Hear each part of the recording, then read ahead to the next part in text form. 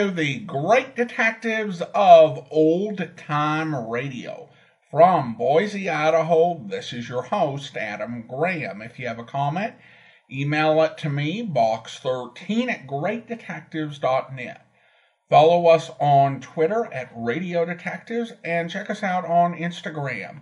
Instagram.com/Great Detectives. I do want to encourage you as you make your travel plans, remember to go to JohnnyDollarAir.com. JohnnyDollarAir.com is a Priceline affiliate link where you can get all of the benefits of going through Priceline.com, but part of the purchase price supports the Great Detectives of Old Time Radio at no additional cost to you. So remember, when making your travel plans, check JohnnyDollarAir.com first. Well, now it is time for us to get into this week's episode of yours truly, Johnny Dollar. The original air date is November the 3rd of 1953, and the title is The Gino Gamboa Matter. WBBM FM, Chicago.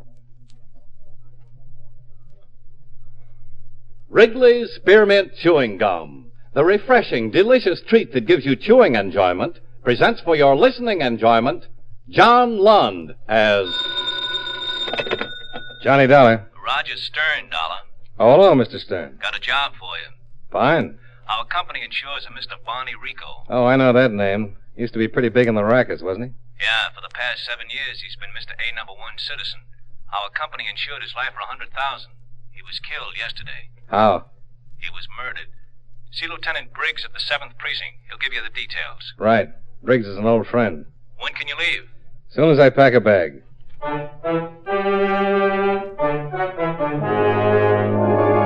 the makers of Wrigley's Spearmint Chewing Gum bring you John Lund in another adventure of the man with the action-packed expense account, America's fabulous freelance insurance investigator. Yours truly, Johnny Dollar.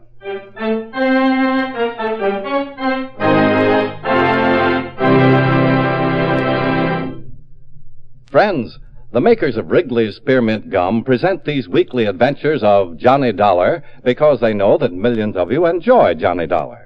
That's true of Wrigley's Spearmint Chewing Gum, too. It's enjoyed by millions, day in and day out. People find that chewing on a smooth, delicious piece of Wrigley's Spearmint Gum somehow makes time pass more pleasantly. Whether you're working, driving, shopping, or just taking things easy, that good, tasty chewing gives you enjoyment and satisfaction. So always keep a package of Wrigley's Spearmint Chewing Gum handy. And whenever you want a refreshing, delicious treat, chew a stick. You'll like it. You really will.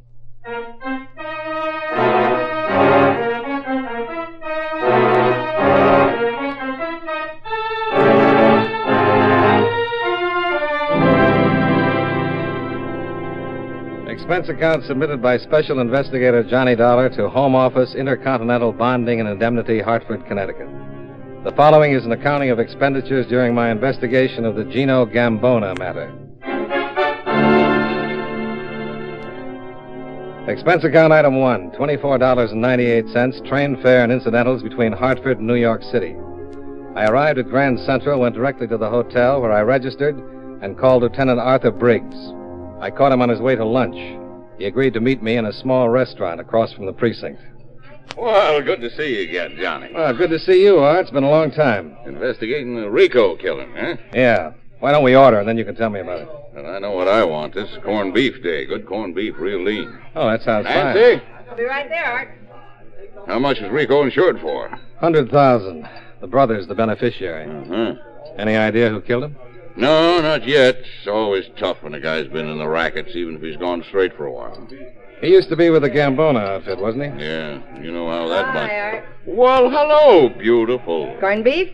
Yeah, 2. Coffee? Yeah, Johnny? Yeah, coffee. 2 beefs, 2 coffee, salad or soup. Just the corned beef for me. Yeah, I don't want the sound of the soup. Sir, you putting on weight? You kidding? No, you're getting a little... I'm on a diet. Are you kidding? Well, just asked. I don't mind. Gee, that's going to make all the difference in the world. I still love you. All of big fat me? Gee. She's cute, Yeah, sure is. Yeah, getting back to Rico. As I was saying, I'm sure you know it. Anytime a guy like Rico gets killed, it's tough to come up with the answer. Could be any one of a dozen guys he was in the rackets with. You remember him at all? Yeah, he was the one who testified against Gamboa. That's right. His testimony sent Gamboa back to Sicily. Could have been any one of Gamboa's mob. It's just been waiting for the chance. I don't know whether you remember or not, but at the trial, Gamboa made it plenty clear that he'd get Rico sooner or later. What's happened to Gamboa? He's still in Sicily. Rico did pretty well for himself after he went straight. Yeah, he did fine. Opened a string of barber shops, built himself a nice home. The brother's name is Dave. Yeah, he manages the shops. What did he have to say? Well, he's scared stiff. He didn't have anything to do with sending Gamboa to Sicily, but he was in the outfit and pulled out when his brother did. He's in a panic. He hasn't got any idea who killed Barney? Well, if he does, he isn't saying, and I can't say I blame him. Well, after lunch, I think I'll have a talk with Dave. He's probably at the main shop or at home. Here you are. Well, thanks, beautiful. Late enough for you? Looks great. Well, I'm glad something around here hasn't got too much fat on it.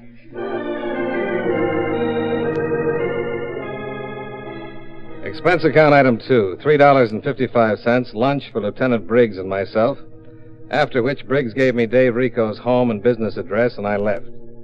Expense account item 3, $1.45, cab fare to Dave Rico's home, where I talked with his wife. She informed me that her husband hadn't returned from work yet and suggested I go to the main barber shop of the Rico chain. Expense account item 4, $1.65, more cab fare from the Rico house to the barber shop on East 118th Street.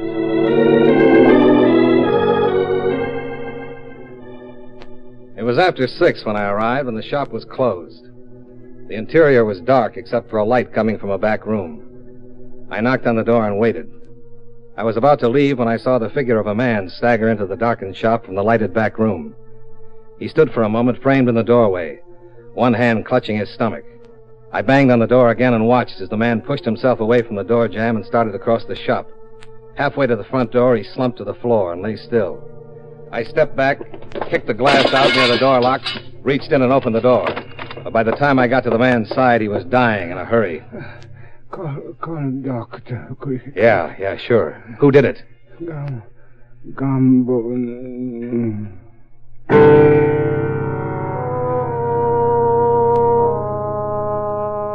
He died looking up at the ceiling and holding his stomach where a knife had cut him almost in two.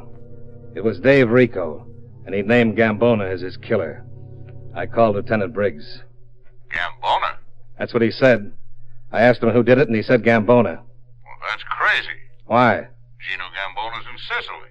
You sure? Well, sure, I'm sure. Authorities over there keep a close check. Maybe he meant Gamboa's mob. A lot of them still around. Well, wouldn't he know them? Yeah, he'd know them. But he said Gamboa. Well, I'll get a cable off to the authorities in Sicily.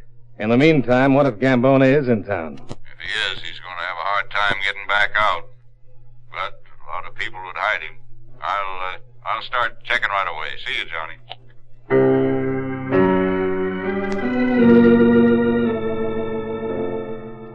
The coroner's deputy arrived, followed by the lab boys, and I went back down to the precinct.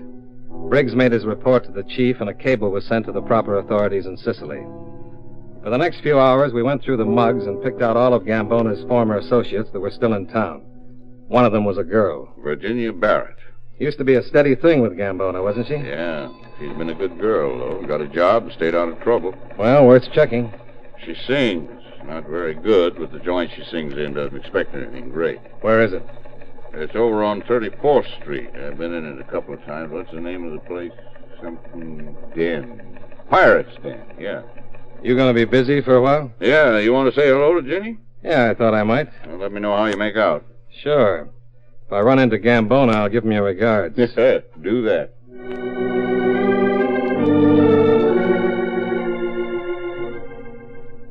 Expense account item 5. $1.75 for still another cab from the precinct to East 34th Street in the Pirate's Den. It was a small place set down below the level of the sidewalk and filled with enough smoke to keep the walls from falling in.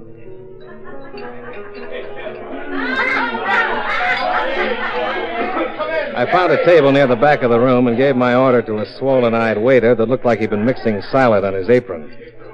When I told him I'd like to talk to Virginia Barrett, he gave me a long look and then wandered off through the smoke. About 5 minutes later, Virginia Barrett appeared, cased me for a second, and then swayed her way to my table. You wanted to see me? Yeah.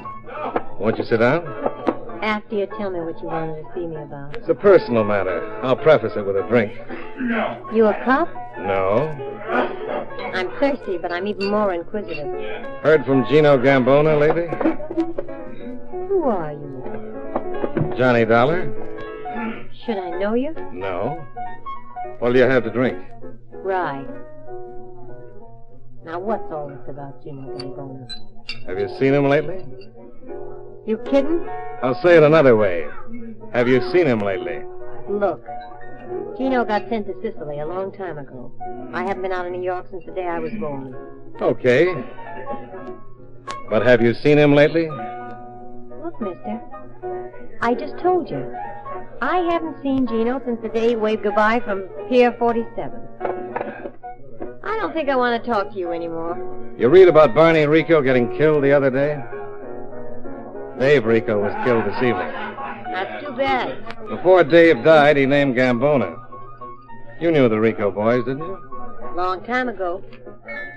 Now you'll have to excuse me. I go on in a minute. I'll wait. Okay, but don't hold your breath. She walked away looking worried and disappeared through a door on the opposite side of the room. I took a beat, then got up and crossed the room to the door and entered. On the other side, I found a small, dimly lit hall, and a rather large, muscle-bound man walked toward me. You looking for something? Yeah. I think you got the wrong pew. I'm looking for Miss Barrett. Look in the other room. I have. Try again. Where'd Virginia Barrett go? She's probably in her dressing room, but that doesn't make any difference to you. Oh, you're wrong. Now turn around and walk back in that room while you got the strength left. Get out of my way. It's like that, huh? Exactly. Okay.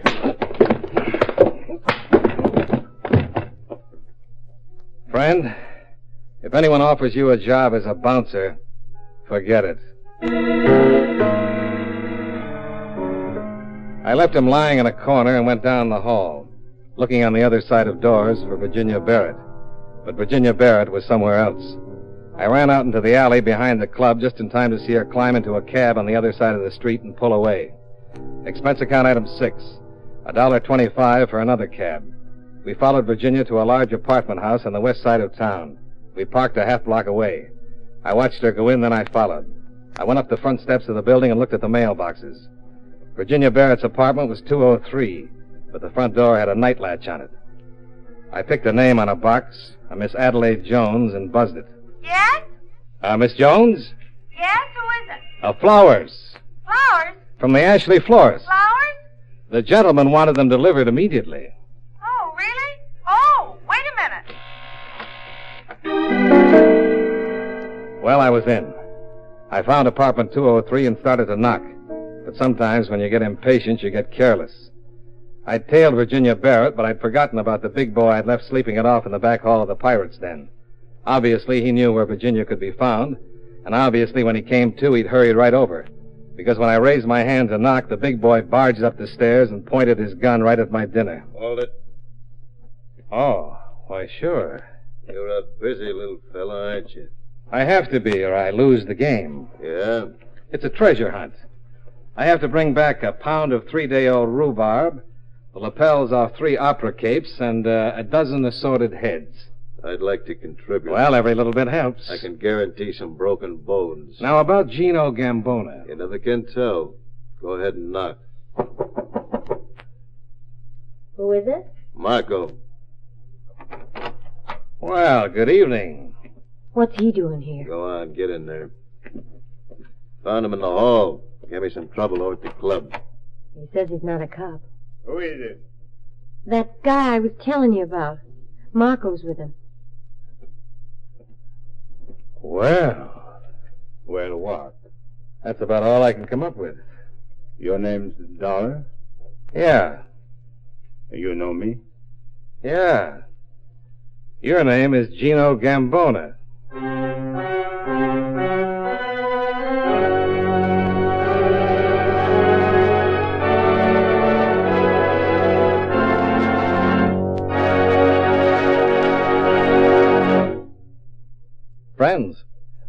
Wrigley's Spearmint Chewing Gum is a refreshing, delicious treat you can enjoy just about any time. Even when you're busy working, you can slip a stick of Wrigley's Spearmint in your mouth and enjoy that pleasant chewing. The lively, full-bodied spearmint flavor cools your mouth and freshens your taste. The good, smooth chewing helps relieve pent-up tension, gives you satisfaction.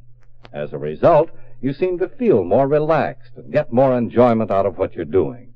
So enjoy chewing Wrigley's Spearmint Gum while you work, and at other times, too. Get a few packages next time you're at the store. That's Wrigley's Spearmint Chewing Gum.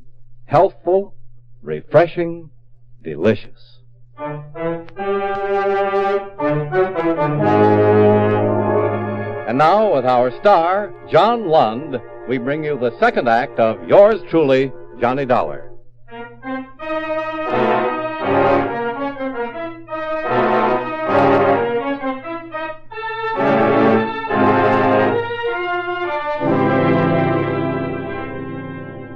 Gino Gamboa stood in the middle of the room looking at me with a nasty smile, as though he'd just come up with a particularly funny way to kill me. Gino Gamboa, one-time lord of the underworld. By all rights, he should have been in Sicily, where the United States government had sent him for the rest of his life. But there he was, and there I was, wishing he wasn't. The big man Virginia Barrett had called Marco shoved his gun in my spine and prodded me over to an uncomfortable chair. Gamboa held the nasty smile and walked slowly over to me. Who are you? Johnny Dollar. The name don't mean nothing. Who are you? I'm a special investigator for an insurance company. We hold a policy on the late Barney Rico. Mm-hmm. His beneficiary was his brother. I don't know who insured him. Well, it looks like your company don't have to pay off to nobody. Looks that way, doesn't it? Tell me, Johnny Dollar, how much insurance you got? Just a small policy. I'm expendable. I'm glad. Dave Rico named you before he died. Oh, really? Oh, were you the guy pounding on the front door of his shop? What did you kill Dave for? I thought you just wanted Barney. Well, Dave's last name was Rico. But now, about you, Dollar. What am I going to do about you? Well, I could make a few suggestions, but I don't think you'd go for them. No. I don't think so. Whatever it is, boss, let me, huh? Mm-hmm. You got pushed around a little, eh, Marco? I'll make up for it. Mm-hmm. You know, Dollar, it ain't like the old days. Marco was one of my boys in the old days. On his toes then. You couldn't have pushed him around then. Did you come all the way back here just to kill Barney Rico? No. Of course not. I had something to get, and I couldn't trust nobody to get it for me. Not even my little baby here. You met Virginia, Dollar? Briefly. Now, I hear she's a singer now. You hear her sing? Let's stop playing around, Gino. Mr. Gamboa. Nobody calls me Gino. Unless I like him.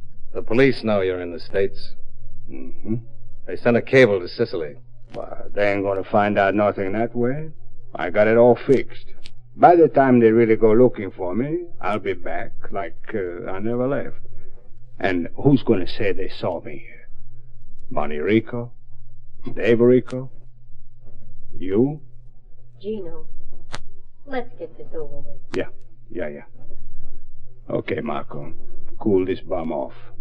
Take him for a drive down by the river. Sure. What about the stuff? Well, me and Ginny will pick it up and meet you. Now get going. Get up. Well,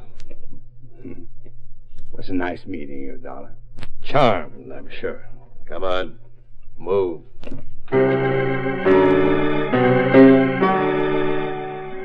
Marco followed me out of the room, and we started down the stairs. Suddenly, on the upper landing, the most beautiful distraction I'd ever seen shouted, Hey, you! and Marco turned his head for just a second. Oh, my goodness! Thanks. He had a gun. Yeah, he sure did. Gosh, I don't know what's going on here. I I thought for a minute he had some flowers for me. Someone called from downstairs and said he had some flowers for me. You seen anyone with some flowers? No, honey, but I'm personally going to buy you a whole acre of orchids. I went back to Virginia Barrett's apartment, but Gino and Virginia had left a few steps ahead of me. I looked out of the window and saw a car pull away. Then I picked up the phone and called Lieutenant Briggs. Marco came, too, on the way to the precinct, and after we arrived, Briggs booked him and took him downstairs to the interrogation room. Where were you supposed to meet Gamboa? I wasn't. What was the stuff he was going to pick up? You tell me. 2 men have been killed, Marco. Not that I know of. You were supposed to meet Gamboa. Was I? He said so. I must not have heard him. I'm going to put 2 men on you every 2 hours. We won't get tired, but you're going to be miserable. I know the route. Where can we find him? You hear me, Marco? I hear you. Where can we find him? I don't know. Where are you supposed to meet him? I'm not. When did you get into town? I don't know. When did he contact you? He didn't. You're a liar. If you say so. How did you know where he was staying? Who says I did? Where were you when Barney Rico was killed? When was he killed? The morning of the 3rd. I was at home. You sure? Yeah. Where were you the morning of the 4th? I don't remember. What's that got to do with That's it? when Barney was killed. You said the 3rd. Did I? It was the 4th. Where were you? At home. You said you didn't know. I was at home. Both mornings? Yeah.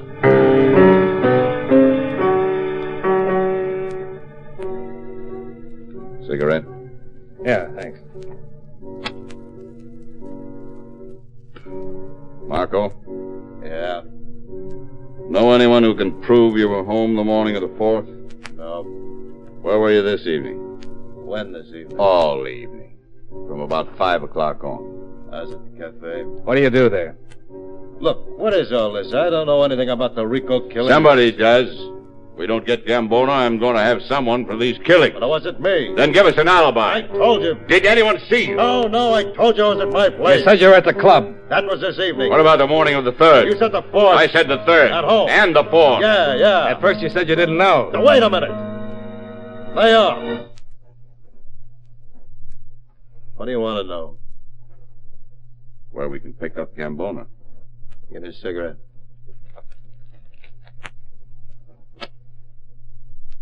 Where were you supposed to meet him? Okay. Nuts to Gamboa. Nuts to the 10 grand. I'm bushed. I can't think anymore. What 10 grand? 10 grand Gamboa promised me for helping him get in and out of the States. Where's he going to get 10 grand? He's at it stashed somewhere. Where? I don't know. So help me. Even Virginia didn't know. Is she going with him? Yeah. Gino said he'd come back and get Virginia and the dough. He must have a bundle hidden somewhere. When's Gamboa leaving?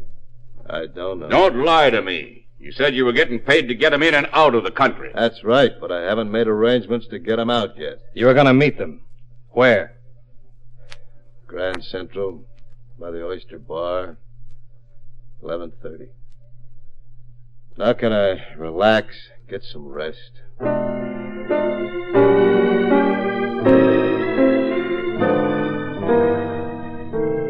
We got to the Oyster Bar in 10 minutes, and Briggs had stakeouts placed around the entire area. At 11:30, Virginia Barrett and Gino Gamboa failed to show. We waited for another hour. Mr. William James, report to the information desk. Mr. William James. Wait till I get back to Marco. Well, the only reason he'd lie is to give Gamboa and the girl enough time to get away. Well, they'll never make it. They've got everything covered. Marco's job was to get them out. If he thinks they've got a chance to make it, he must have already made the arrangements. Yeah, but what kind? Well, we can forget about planes. Take a pretty big ship to go that far. What about some obscure boat? Yeah, that could be it. Big payoff to the captain. Look, we can figure Gamboa got here within the last week. He couldn't afford to be gone too long from Sicily. He told me he's got it fixed, that nobody will miss him, but he couldn't be gone too long. Take him 2 weeks both ways by boat. Yeah. He must have planned it to arrive here, get the money and his girl, take care of the Ricos, and get out fast. Let's check the boats that arrived from Italy and Sicily in the last 2 or 3 days and see if one of them is sailing tonight. Right.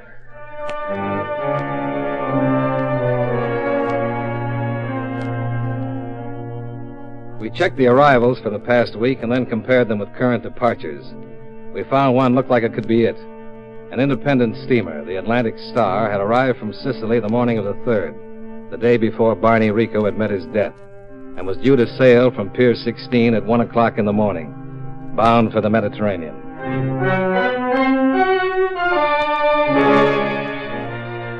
We piled into a squad car and arrived at Pier 16 at 12:50, where we identified ourselves to the gangway watch and were directed to the captain on the bridge of the Atlantic Star.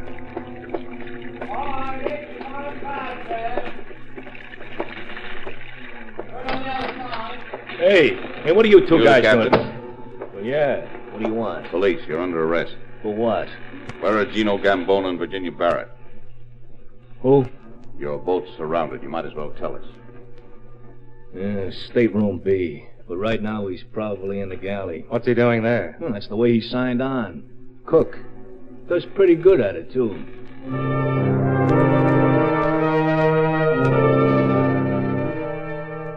We took the captain down on deck, and Briggs waved one of his men aboard. The captain was taken off quietly, then Briggs and I moved on to Stateroom B. Who is it? Marco! Were you sure to... Oh! Let go of me! Take your hands off me! Now, calm down, Ginny. One yell out of you, and I'll fix it so you don't get to sing with the prison band. Virginia Barrett went off just as quietly as the captain, and the boat was cleared except for anyone who still might be in the galley.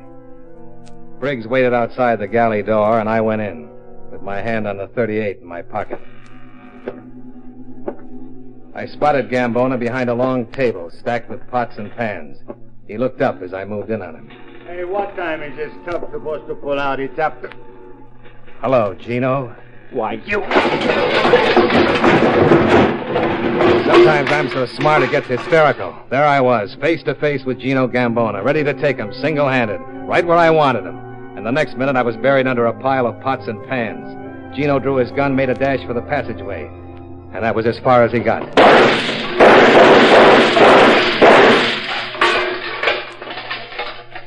Johnny? What? Here, give me your hand. What happened? Somebody goofed.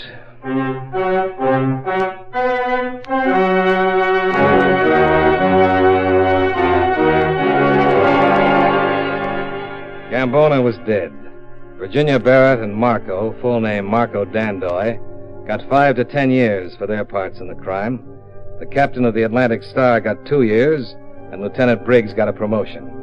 Yours truly returned to Adelaide Jones with the flowers he'd promised her, and all in all, everyone got just what was coming to them.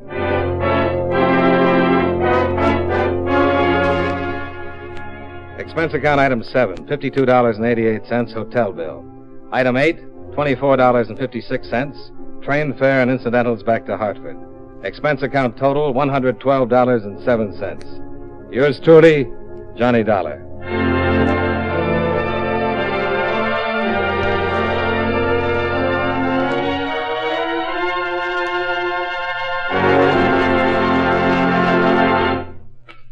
Remember, friends, Wrigley's Spearmint Chewing Gum is a refreshing, delicious treat you can enjoy just about any time.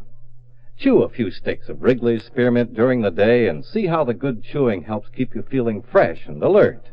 The lively, full-bodied flavor of Wrigley's Spearmint Gum cools your mouth, freshens your taste, and sweetens your breath. The chewing itself gives you a nice little boost, helps you keep going at your best. Millions of people get real chewing enjoyment out of Wrigley's Spearmint Gum every day, and we know that you'll enjoy it, too. Get a few packages and always keep some handy. That's Wrigley's Spearmint Chewing Gum. Healthful, refreshing, delicious.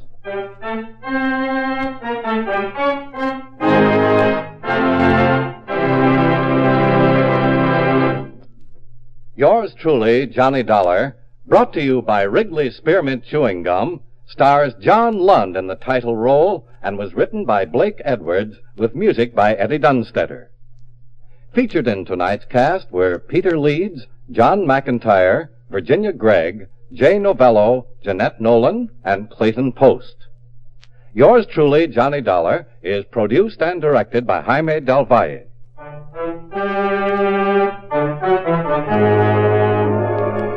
The makers of Wrigley's Spearmint Chewing Gum hope you enjoyed tonight's story of Johnny Dollar and that you're enjoying delicious Wrigley's Spearmint Gum every day.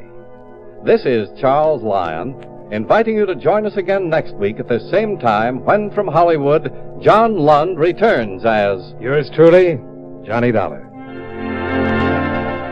This is the CBS Radio Network.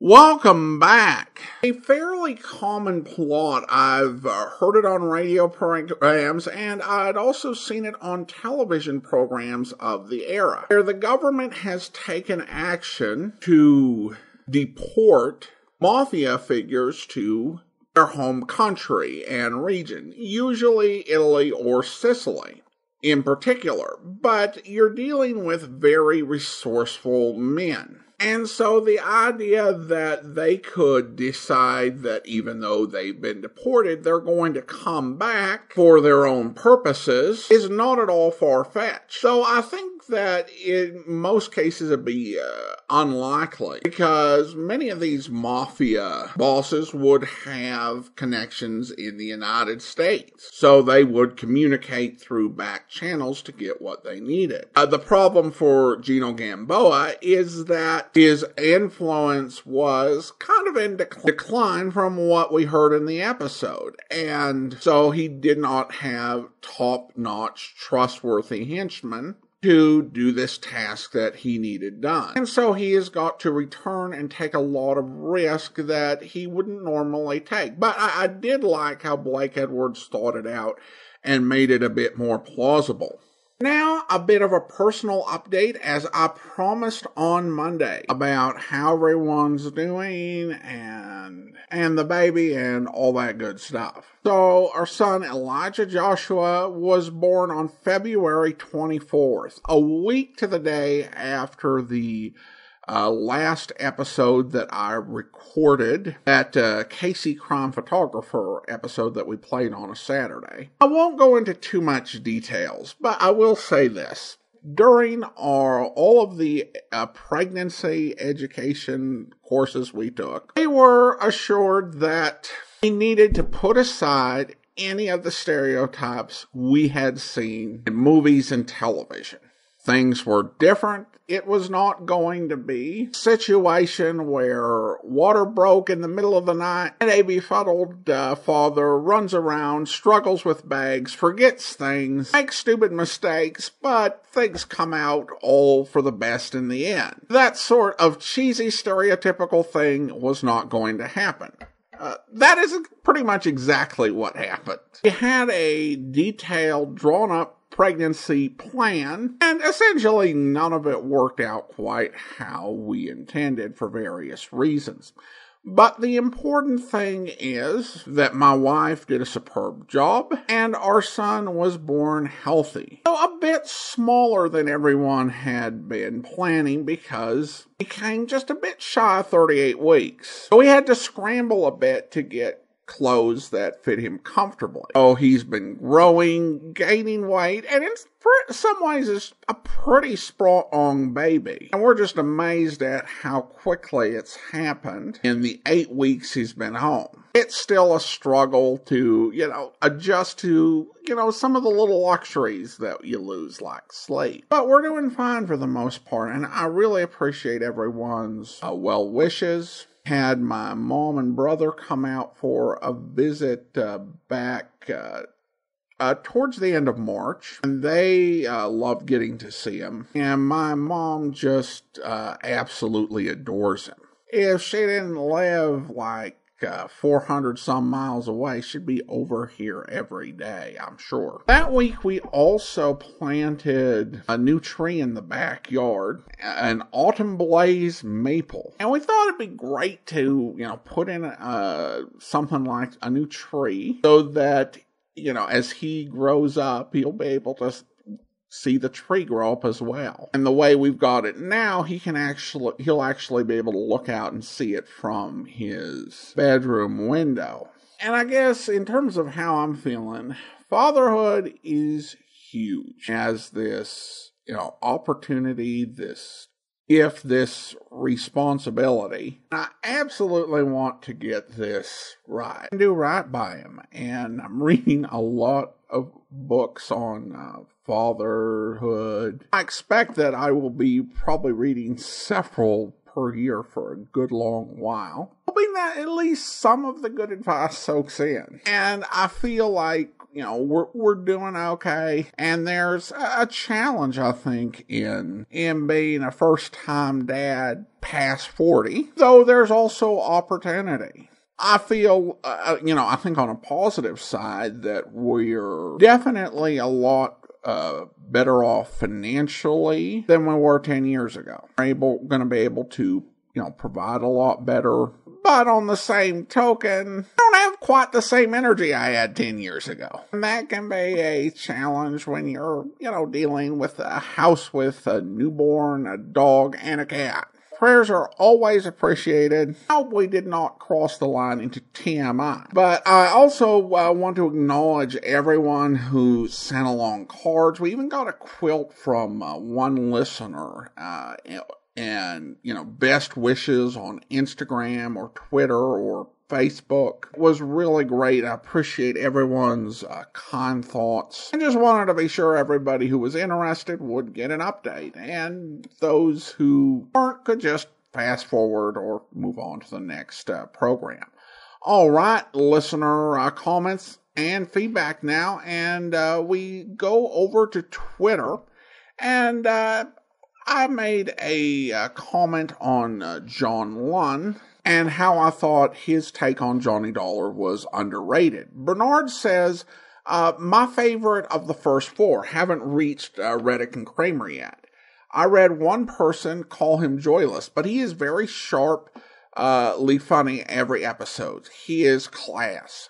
Well, thanks so much, Bernard. And I definitely agree. I think that he's doing a good job, particularly dealing with, Blake Edwards scripts. And Blake Edwards wrote a lot more jokes in than I think other early Johnny Dollar writers, other than perhaps Gil Dowd.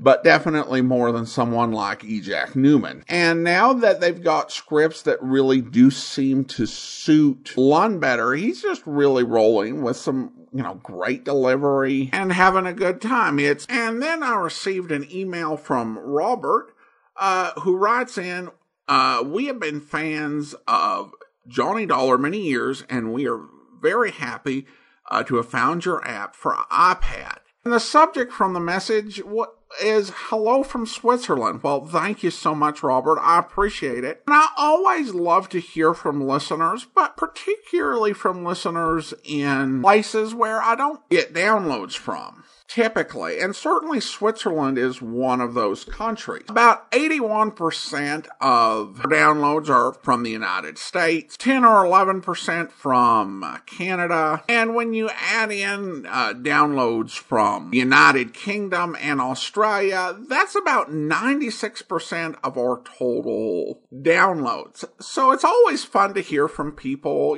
in the other 4%. And where in the world this podcast does get to. So, again, thanks so much for listening, Robert, and so glad that we can provide you Johnny Dollar on your Apple device. Now it's time to thank our Patreon supporter of the day. Thank you to Maggie, Patreon supporter since September 2016, currently supporting us at the Detective Sergeant level of $7.14 or more per month. Well, that will do it for today. If you are enjoying this podcast, be sure to rate and review it wherever you download your podcast from. We'll be back next Friday with another episode of yours truly, Johnny Dollar. But join us back here tomorrow for Tales of the Texas Rangers, where... It is 1:10 a.m., May 17th, 1948. The highway across a barren and thinly populated portion of West Texas is deserted, except for a truck and trailer pushing steadily westward toward El Paso. Boy, that That felt good. You sure were snoring. I could barely hear the motor. How long without sleep? Since 8 o'clock last night. Almost 1 a.m. now. How we doing? We'll be in El Paso by 6. We're right on schedule. You want me to take the wheel? No. Wait till we gas up at Frito Junction. It's only another 50 miles. Okay. Nothing you'll ever have will mean as much to you as your young'uns. I've been worrying about mine already, and she... He? Well, whatever it is. Ain't even here yet. I keep wondering if I'll be able to make it. You know, bring him up, educate him, help him to be somebody. Yeah, that's something else you'll worry about with each new one. Man, I'm so scared now, I think I'll just settle for one kid and leave it at that. That's what I said 12 years ago with our first, but you'll change your mind. Yeah, I guess so. Mary says that she wants... Hey. Huh? What's that ahead? Where? Oh, somebody waving a red lantern. We must be coming to that narrow bridge over Lannon's Creek. You suppose it's been washed out again by a flash flood? Yeah, it could be, although it don't look like there's been any rain here since we started the haul east 4 days ago. Just the same, they got it blocked. Yeah. Look, Grover, they put up a detour sign. Yeah, probably wants us to go to the left end of the old road. No, sign points to the right, and the fellow with the lantern is waving us that way. Yeah, I guess he knows what he's doing. Don't look like much of a road this way, does it? Oh, it's going to be mighty rough going. I hope this don't last too. Hey, this ain't even a road. Oh, it's just a little dead-end turnoff. That guy must have been crazy sending us in here. Backing this rig out is sure going to be a job. Ah, what a dumb trick. I'm going to walk back and ask him what in the name of blazes made him turn us off this way. I'll come with you. You'd think they'd have a highway patrol car stationed there to... Wait a minute. What's the matter? Look by the road. Guy with the lamp is moving that detour sign. Get back in the truck, quick. What is it, Grover? What's wrong? Looks like a hijack. Get her rolling backwards and don't mind what you hit. Just keep going. Grover! Hey, don't shoot anymore! Don't shoot, he's hurt. You can take him. I said you could take everything. You didn't have... Mary, my kid... I hope you'll be with us then. In the meantime, do send your comments to box13@greatdetectives.net. Follow us over on Twitter at Radio Detectives, and check us out on Instagram, instagram.com/greatdetectives. From Boise, Idaho, this is your host, Adam Graham, signing off.